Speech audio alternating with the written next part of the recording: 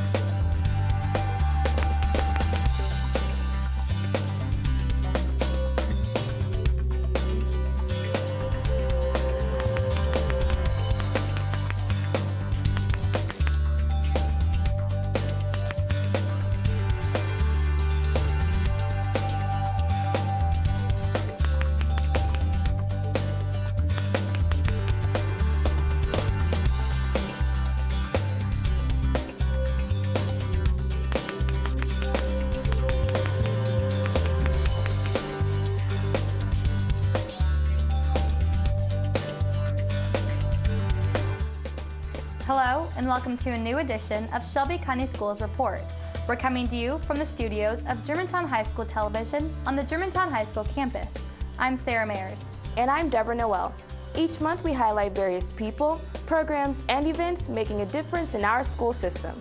This month's teacher feature spotlights Grandview Heights teacher Ken Greene, who uses music to engage students in science, math, history, and English.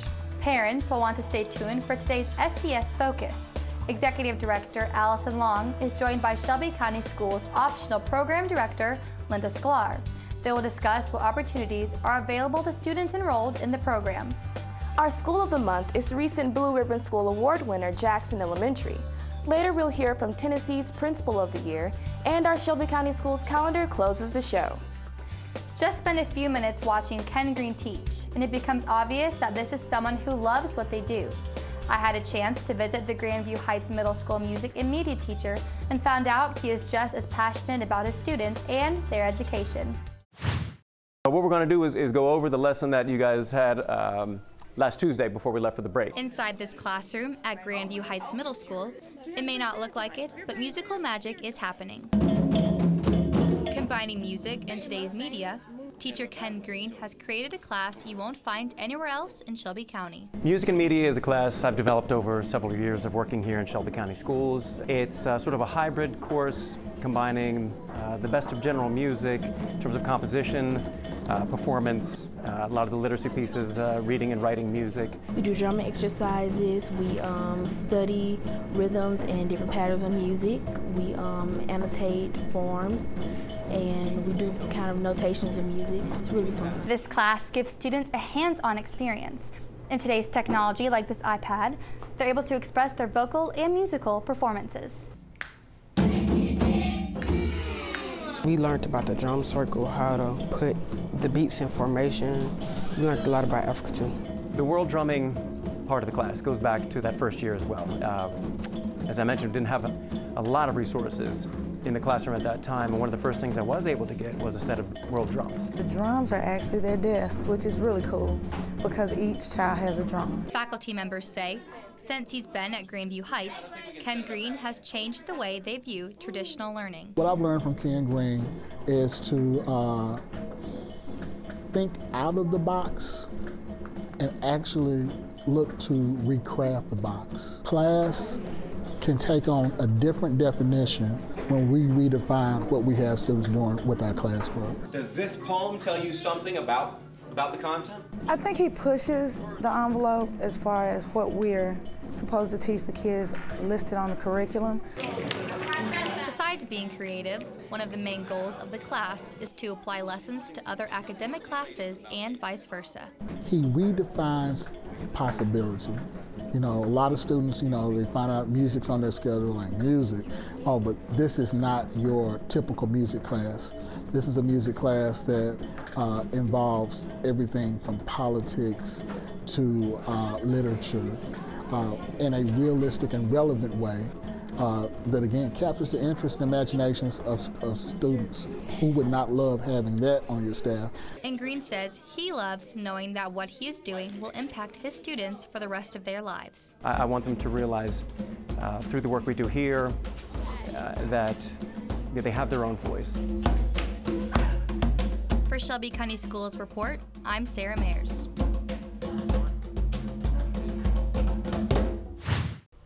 Each month in our Faces of SCS segment, we highlight administrators who go that extra mile. And probably no one exemplifies that more than Middle College High School Principal Delcia Generette Walker. In October, she was named the 2016 Tennessee Principal of the Year.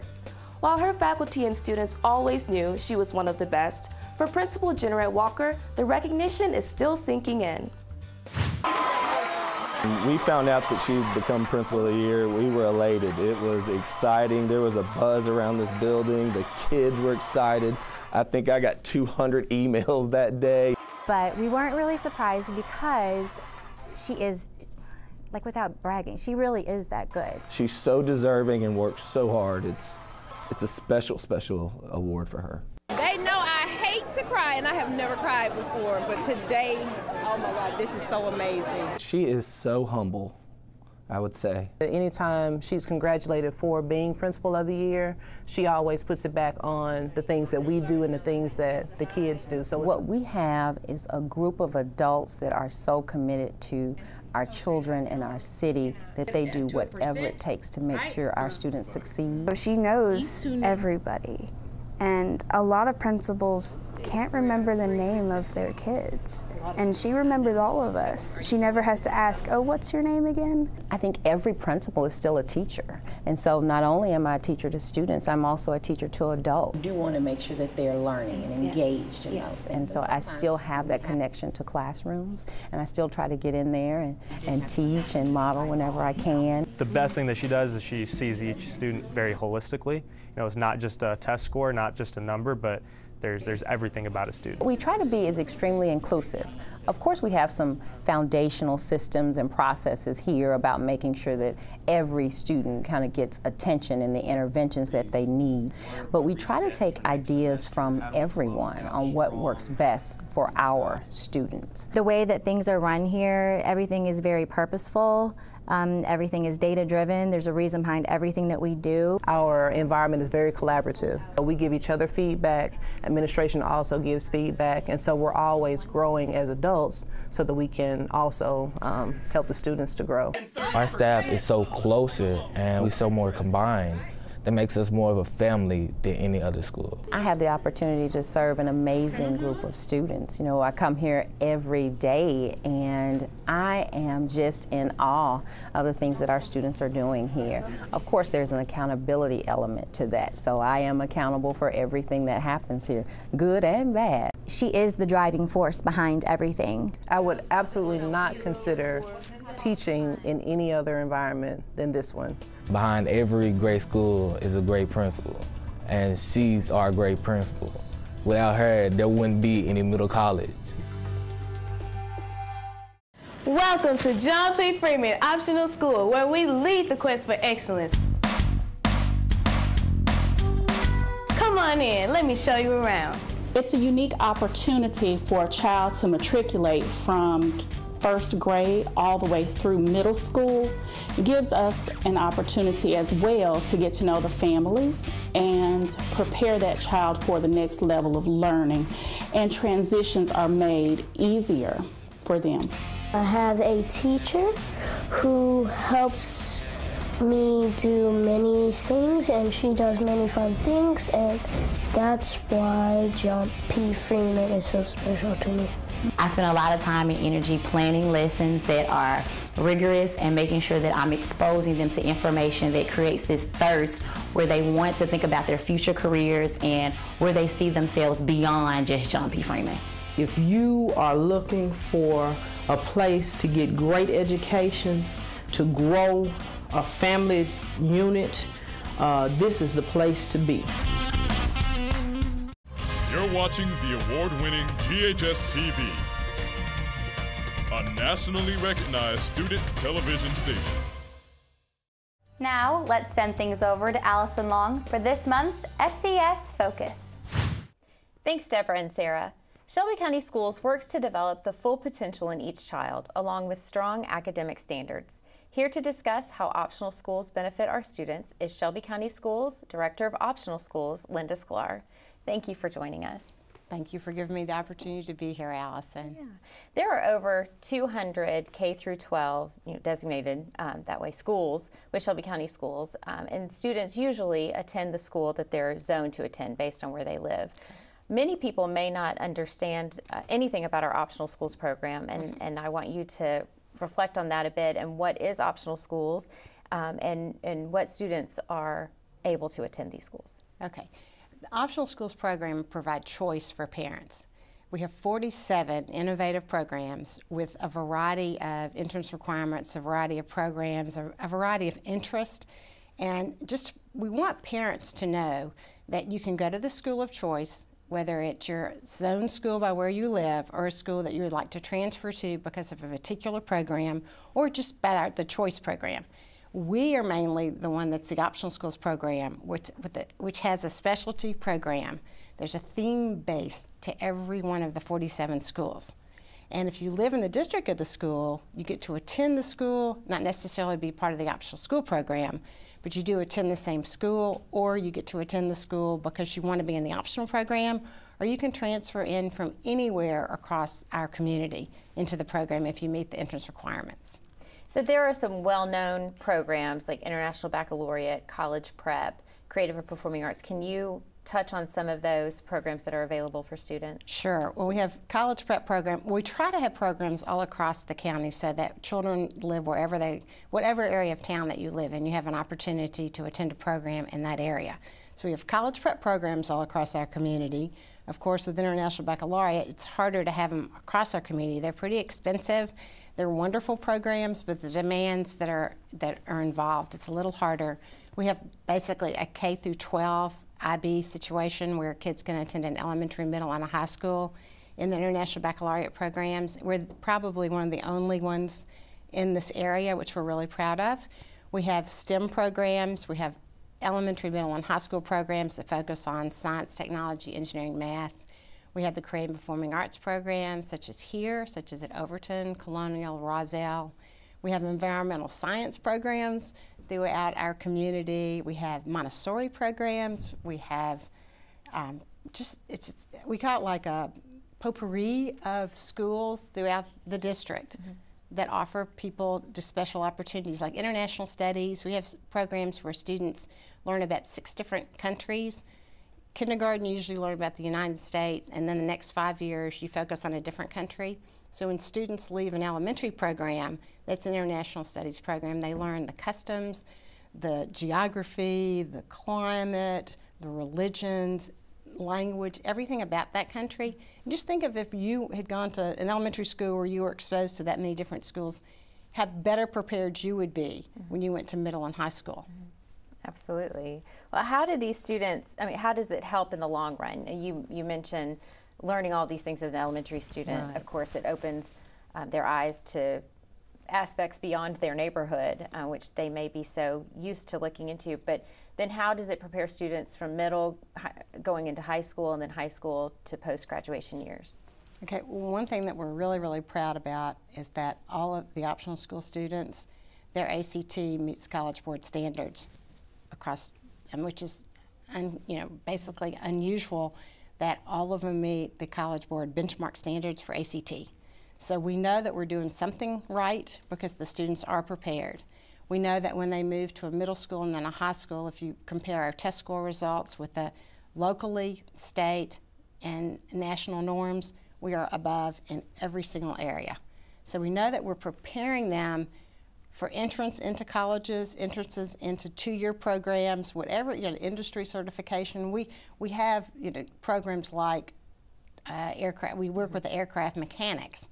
We have a program connected there. We have our kids can graduate with a single pilot's commercial airline pilot certificate, which is really amazing that how much that would cost a student, to pay for that, or a family, but the district takes care of that. It's part of our career and technology optional program connections.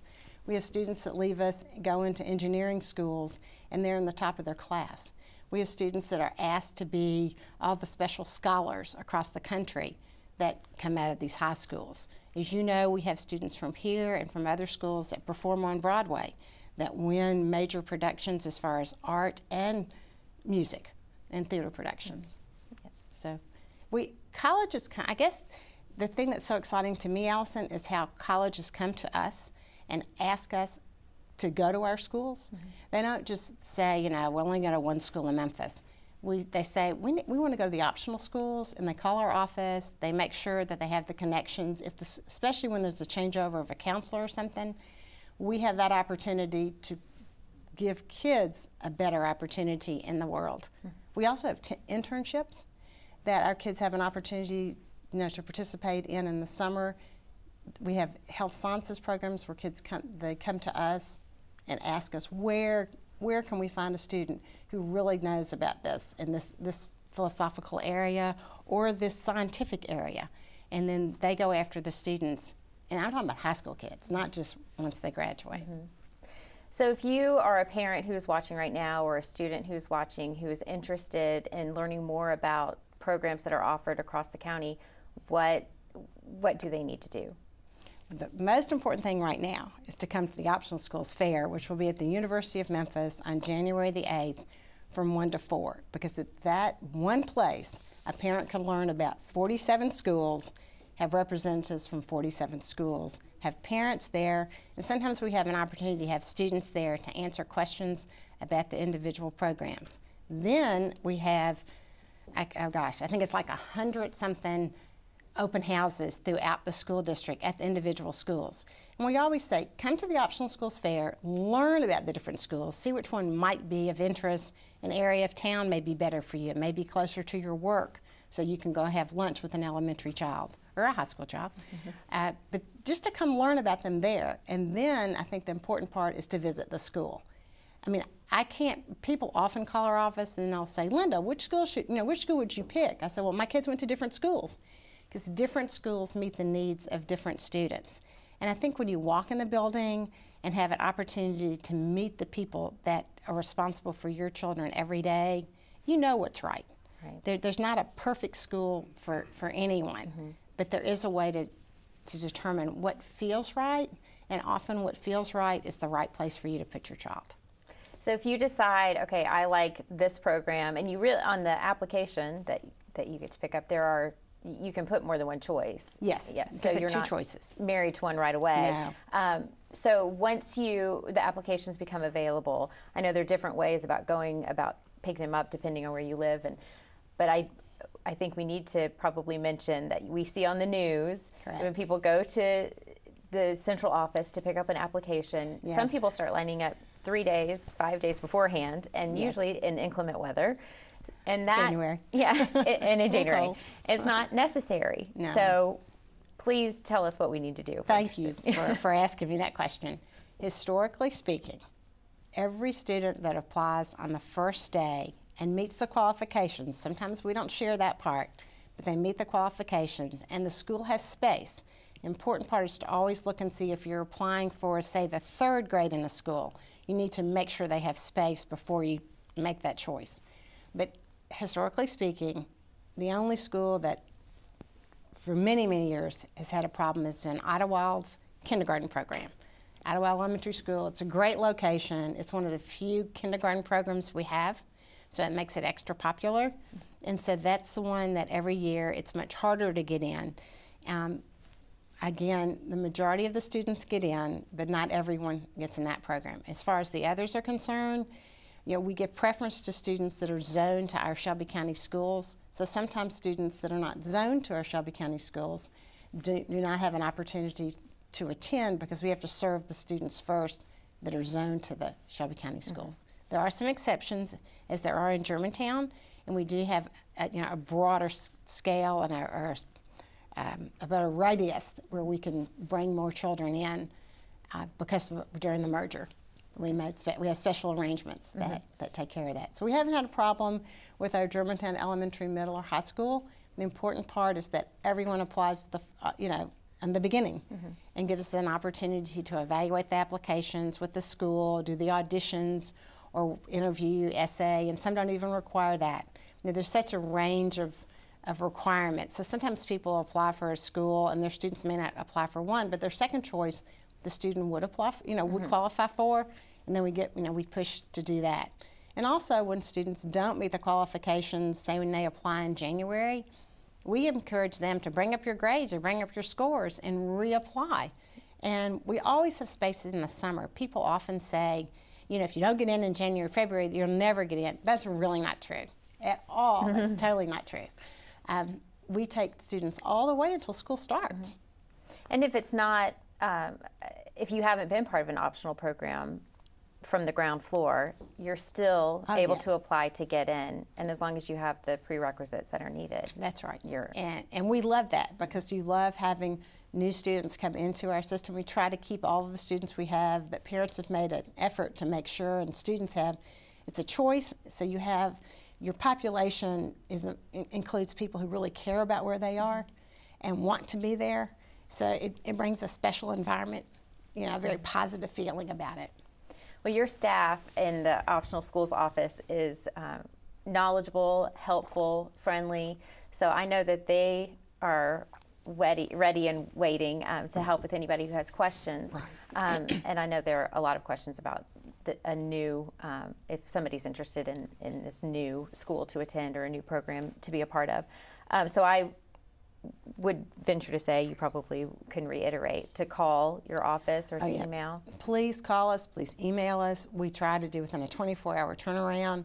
If someone's calling about a particular school, we try to hook them up with the right person and make that connection, and then we follow up to make sure it happens. So our schools are encourage people to come and to do tours. They just need someone to call, you know, and set up that appointment. Every school has an optional school contact. So if you call the school and someone wants, you know, a special thing, or sometimes, you know, if children are coming from outside our district, we have different days off. So there may be a day off in a non-traditional Shelby County school, then they can come and shadow, and they don't have to miss school, but they get to be with us. The only time we don't allow them to come is if we have testing. But other than that, we welcome everyone to come in. Our thing is, if you come in our doors, we'll find a way to keep you, but we have to have a chance. So we encourage realtors, we encourage our parents, newcomers, anyone to give us a call. We do things on the weekend to meet with parents. You know, we're not a 7 to or an 8 to 5 office. We're a whatever you need. We want you to feel that we care about you, and we'll meet with you. We meet with people on the weekends. I mean, we're available. I would just give us a chance. Well, you all work tirelessly, and we appreciate the efforts that you do in order to make this a successful program, and I wish you the best of luck to your staff and to the schools and the students that you work with. Thank you very much. Welcome to Germantown High School, an international baccalaureate creative and performing arts optional school, a destination school for students who are going places.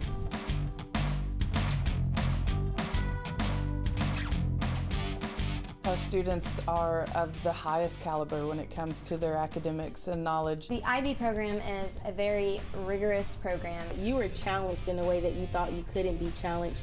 You succeeded, something that other kids may not have thought they could do. They're accepted to colleges that are just, dream colleges for so many people. Germantown High School offers a CAPA program, the Creative and Performing Arts program. When I first came here, I saw the television studio, and I was just amazed at what all I saw. Kids do everything, that they're taught every detail that has to do with theater arts and creative arts. I love a lot of things about Germantown High School, but primarily what I love is the athletics. There's something exciting around every single corner. We probably are one of the most diverse high schools in the state of Tennessee, maybe the United States. I would never doubt about sending your child to Germantown High School. This high school is something not like any other high school that we have.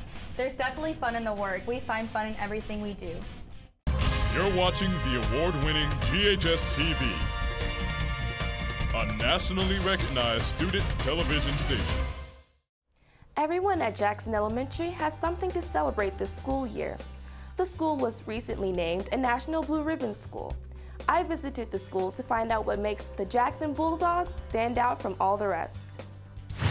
It's a beautiful day, we're riding in the sun, a beautiful day. Jackson Elementary is my heart. Spend a day at Jackson Elementary School, and you'll understand why this Raleigh school was named one of 6 Blue Ribbon schools in Tennessee. We have the best parents, teachers, faculty. I was very excited, especially because I actually gave a speech that day about Jackson Elementary, and I felt very proud. It was a special opportunity for us because to see how much we've grown from all other students, to know that we were a part of Blue Ribbon. We received this award for closing the achievement gap, the teamwork that we've displayed over the years to make sure that our children are achieving and excelling at all levels.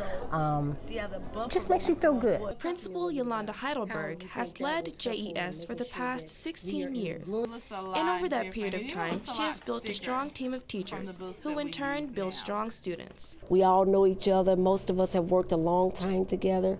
And so it's a very comfortable atmosphere here. She encourages us to take on leadership roles within the school and within the district, even outside of our regular teaching duties. Jackson Elementary has overcome many challenges, the most dramatic being a shift in demographics. Spanish-speaking students make up 73% of the student body, and that's twice the state average. I think that having a melting pot of students makes our school very special because we can all learn and extract from one another. We also have many activities and events that we do here at the school that promote the cultures of all of our students and their families. Para, exactly, para.